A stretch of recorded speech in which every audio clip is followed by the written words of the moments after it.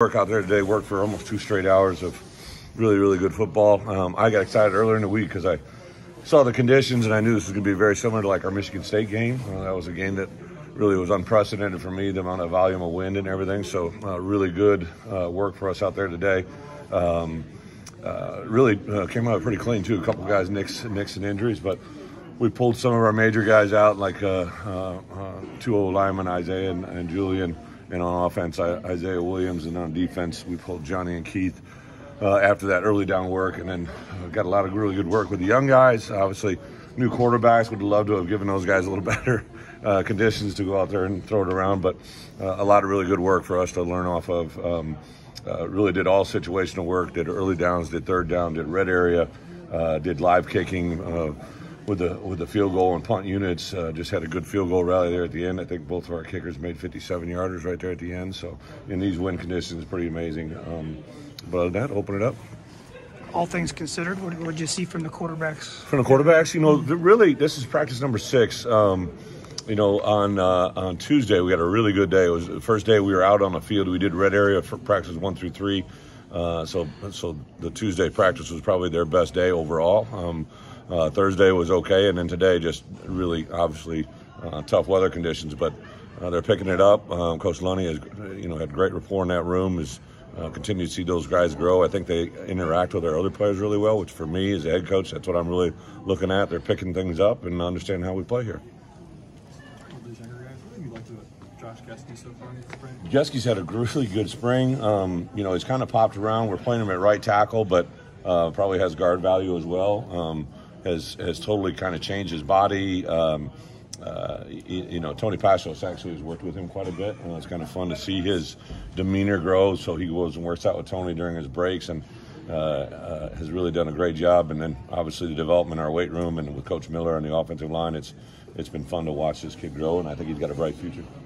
You had the high school coaches in this weekend. Yeah. Just how'd that go? What do you think? I mean, I know that's a big deal for you. I know Thursday night we always host an event over here. I think last year we maybe in our team meeting room it wasn't even full. I know this year we had 200 people waiting outside. I think there was over 250 people here and over 500 in general. But I've constantly made a point to these guys how much Illinois football matters to us.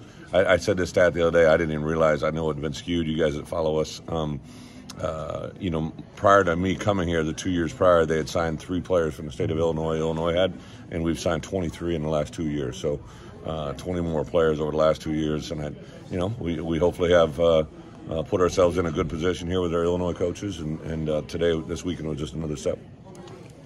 Bret, you lose a guy like an All-American running back like Chase Brown. You've had that before. Yeah. What's the dynamic of, as a coaching staff and just as an offense, to try and turn the page? Or and very unusual because like even Reggie and Josh will probably be our heir apparents, right? They missed significant time last year too, and that's why Chase had to have some of those workload days he did. So it was really kind of an outlier for me because usually we use 2 to 3 running backs overall, and want to get to that. I was excited to watch our young guys run today. Obviously Jordan Anderson and Aiden, this is their second spring with us, which is a big difference. And to be quite honest, Caden has been very impressive, just the way he's picked things up, and physically he's obviously a very gifted athlete. So, we did want to establish our demeanor in the run game. I think today all those guys kind of had some good runs. Wasn't really a breakout run, but the defense just a little bit ahead of where we are right now.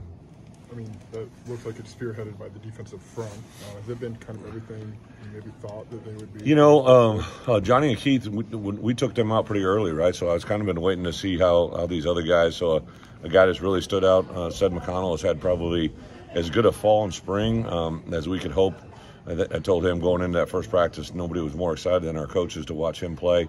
A new addition of a couple other defensive linemen into the mix. T-Rod we got a year ago, right? And a couple other guys that Kurt's had a really good offseason and a good spring for us so far. And then our ends, that outside linebacker room, truly might be one of the most talented groups I've ever had at that position. And I think they continue to show up.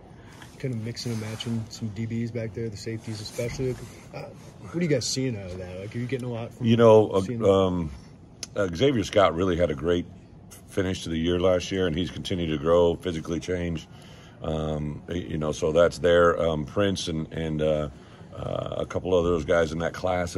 T. Strain has had a really good spring for us, and then new additions.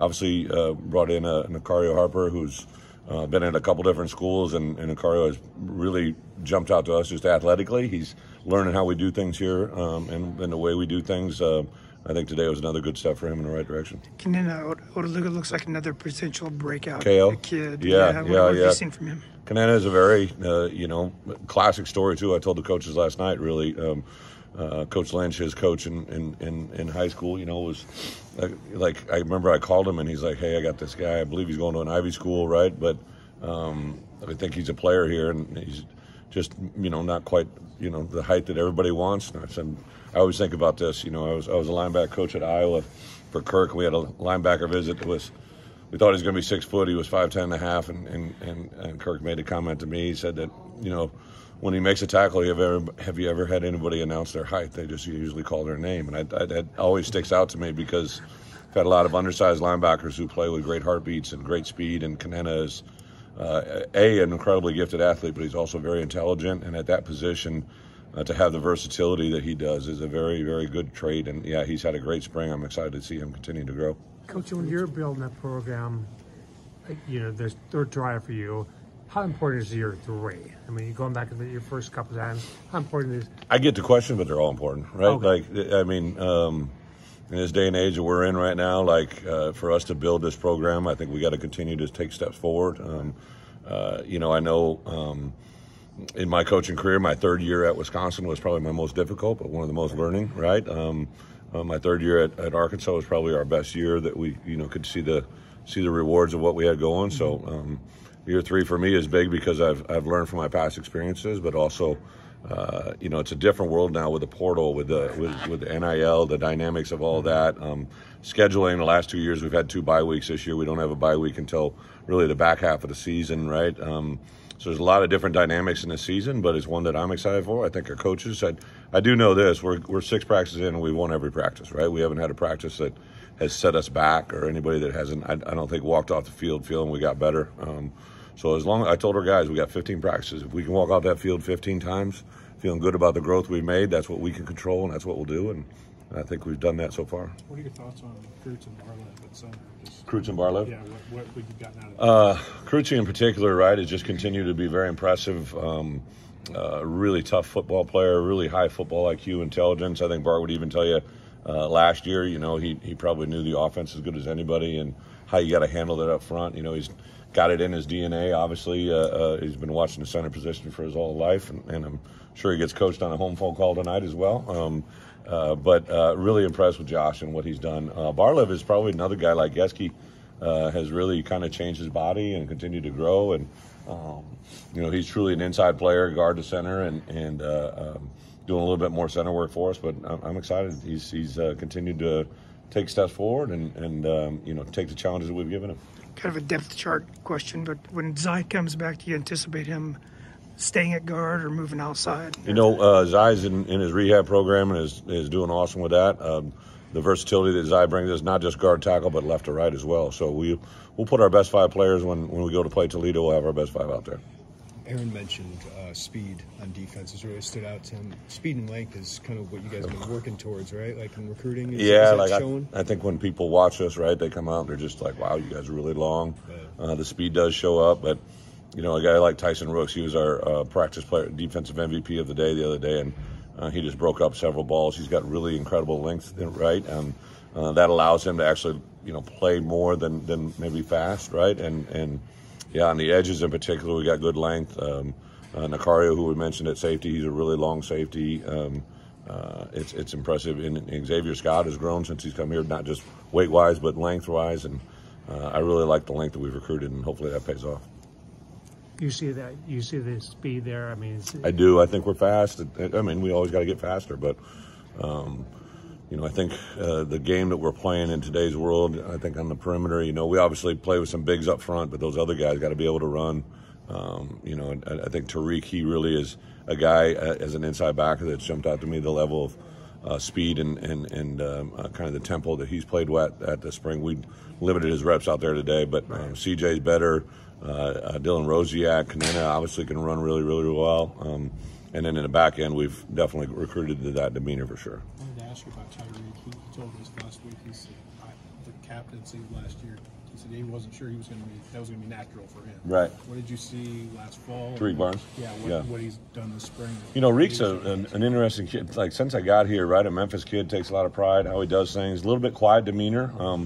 I knew he had good leadership traits, and then when I saw the votes last year, it confirmed what I thought. I think he's a natural, he's a voice of a defense. You're an inside linebacker. He makes all the calls, plays with good demeanor, right? He's a very intense player. I think he's matured a lot in that regards. And, when we had early conversations about coming back for a final year, because I think he could have tested the waters this year. And I just think he's really got a good year ahead of him. And this spring has been definitely an indicator of that as well.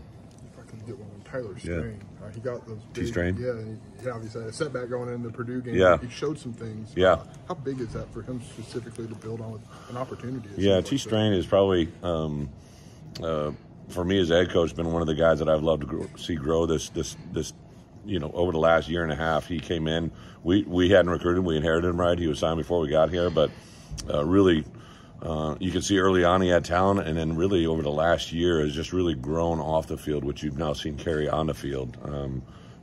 He was a kid that it was spring break week, and he was driving home, and I missed a phone call from him like 6:30 in the morning. Most players don't call you at 6:30, and I'm like, at first I was a little bit worried, but I got a hold of him, and he just said to Coach, I appreciate all the the coaches have done, right? Like, we really helped him get through some tough moments, and he has really responded. He's an incredibly talented player, plays really smart, has some good vision, very competitive. I think when you talk about how players rub off, I think Spoon was a huge influence on him and the way he handles things, and Taz kind of in the same regards. And then Antonio Finellis is a guy that I recruited that kind of fits his body type, right? Antonio wasn't as tall as everybody wanted, maybe not as fast, but he played a lot of really good football for us at Wisconsin, and I think T-Strain, just naturally has gravitated to some of his coaches that have showed him how he can play, and a lot of good results.